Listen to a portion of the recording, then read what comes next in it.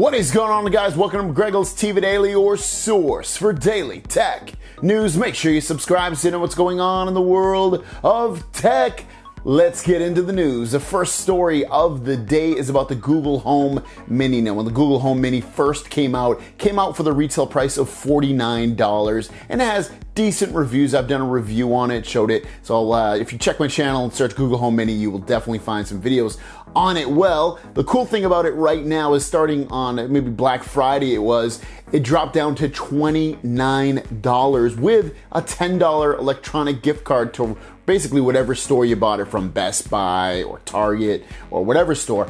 But the interesting thing is it's going to stay at that $29 price. You might not still get that $10 gift card after a certain amount of time, but $29 will be the price for the rest of 2017. So if you're interested in getting into the smart speaker game or into the Google ecosystem more, Google Home Mini is a perfect speaker to get into with it for 29 bucks for sure. I have one of them, and it's not the loudest sounding speaker. It sounds decent, especially it being so small, and I can still give it commands to turn on my lights, to ask it trivia questions, play music, so it's amazing. And what I do with all my Google Homes, I actually have them all connected because you can create groups if you have more than one Google Home. You can create groups and so you have this massive speaker system all around your house. That is what I have going on. It's one of my favorite things about. Next up, if you have a OnePlus 5 and you want Android Oreo, the first beta version of that has been released,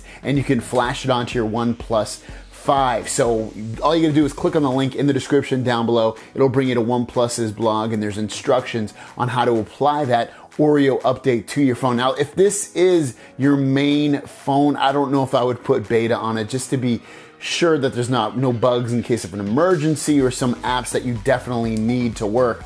So be careful if you do install the Android Oreo update on your OnePlus 5.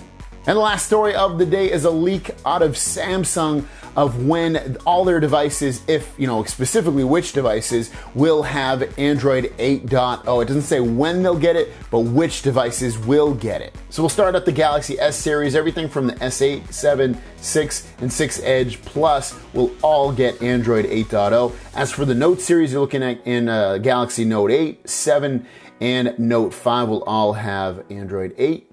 And then beyond that, the next popular line of devices would probably be the Tab series. So if you have a tablet from the Tab S3, Tab S2, AA, and also the Tab Active 2 will all get Android 8, also known as Oreo.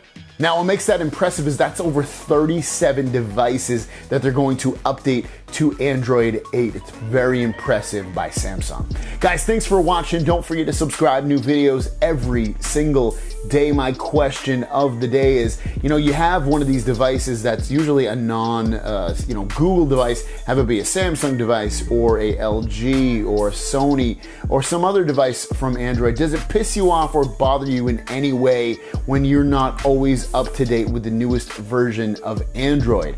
Let me know in the comments down below. Guys, thanks for watching. Don't forget to subscribe. New videos every single day. I'll see you down the road. Peace!